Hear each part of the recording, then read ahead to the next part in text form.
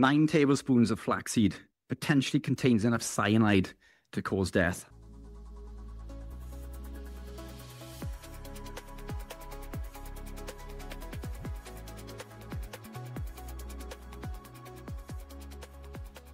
And then we get on to soy products, endocrine disruptors, phytoestrogens, soy milk, for example.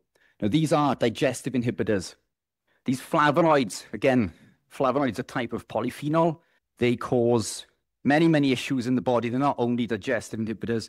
They block the absorption of vitamin C. They're endocrine disruptors. So they cause infertility in men and women, low sperm count. They activate the 17B estradiol receptor. This leads to hyperthyroidism in women, gynecomastia in men. Again, more endocrine disruption in regards to estrogen and COMT. Inflammation, the flavonoids will activate interleukin-1, 6, and tumor necrosis factor alpha. This is what we find in these compounds, such as kale. And these are found in things like soy, onions, and in the skin of berries as anthocyanin. These compounds are, I believe, not beneficial long-term. I believe that they may confer a benefit.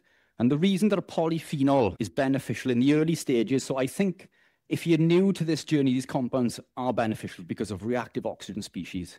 So polyphenol, many phenols, they're polyphenolic in structure. They have no place in human biochemistry in a healthy individual. But when reactive oxygen species is elevated, we use the hydrogen atoms from the polyphenol, and this helps reduce the reactive oxygen species. But we need reactive oxygen species. This is created through the electron transport chain, and it's there for many, many reasons. It's important for signal. We do need reactive oxygen species. The issue is when you are carnivore and your reactive oxygen species is low, we don't want to consume additional hydrogen atoms because this can lead to something called reductive stress, the opposite to oxidative stress. So as we gravitate deeper into the journey, these polyphenols and plant compounds become increasingly more problematic. Flaxseed. I used to add this to my spinach and kale turmeric smoothie with black pepper. How many of you guys have done this? I'm sure more of you than there's more than 3. We've all consumed. How many of you consume turmeric? Black pepper. The black pepper blocks phase 2 detoxification in the liver. Did you know that? So it doesn't increase the efficacy of the turmeric. It prevents your body from detoxing a toxin. I don't consume pepper because of the piperine. These compounds are incredibly problematic. I used to add the flaxseed. Flaxseed is very high in hydrocyanic acid, cyanide. Now, this isn't an old age thing. These things still happen. People die from cyanide poisoning. In 2017, 2 people at 98 died from cyanide poisoning from consuming cassava root. So this still happens today. What this study shows is the lower or to upper limit of the amount of cyanide that we would need to consume to cause death. And it's estimated between 0.5 to 3.5 milligrams per kilogram. So for somebody weighing 70 kilograms, this is as little as 35 milligrams. And it is on the lower end, but it's still possible. And what the study shows is that the more we consume it, the more often we consume it, the higher the toxicity from the cyanide.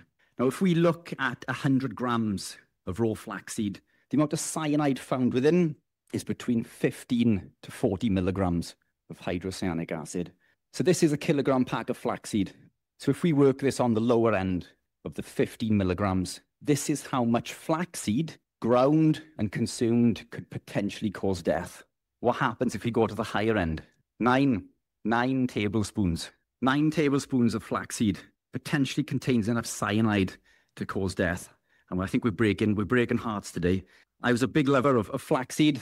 I no longer consume flaxseed. The other issue that we find with these nuts and seeds is that the compounds they contain are not beneficial. They can lead to a condition called cytosterolemia. Well, cytosterolemia, in fact, is a genetically inherited condition. But what it shows is that the body's inability to deal with the fatty substances from nuts and seeds. Nuts and seeds don't contain omega-3s, by the way. So if you're consuming these nuts and seeds for omega-3s, your nuts and seeds contain ALA. The human body needs EPA and DHA. That conversion in most studies is 0. So you're not going to obtain an awful lot of your omega-3s from the nuts and seeds. But these phytosterols, plant stenols, the body tries to excrete them. And in a healthy individual, it excretes it down to the point of 2%. In somebody with cytosterolemia, they can't detox. This leads to overload, and it leads increasing chance of heart attack, stroke, and sudden death. This is what's found in your sunflower oil, safflower oil, your vegetable oil, which we'll get into as we go. Apple seeds, amygdalin. Apple seeds also contain cyanide. Now, when I was on my juicing health kick, I would add 2 or 3 apples to my smoothie. But I would put the whole apple in. I'd add the core. I would add the core. How many apple seeds does it take to cause death? Based on 35 milligrams, as little as 58 apple seeds. So this basically gives us 6 to 14 apples. Now, we're unlikely to consume this volume, but again, would you consume that rat poison? Now, the interesting thing with this is most of us in this room could probably cope with this. The body has the ability to detox. But when I was on my health kick, I would make these smoothies and I'd give them to my little girl. So it may not be causing me issues. Something that we think is healthy. What damage is that causing to our children? And that's what scares me.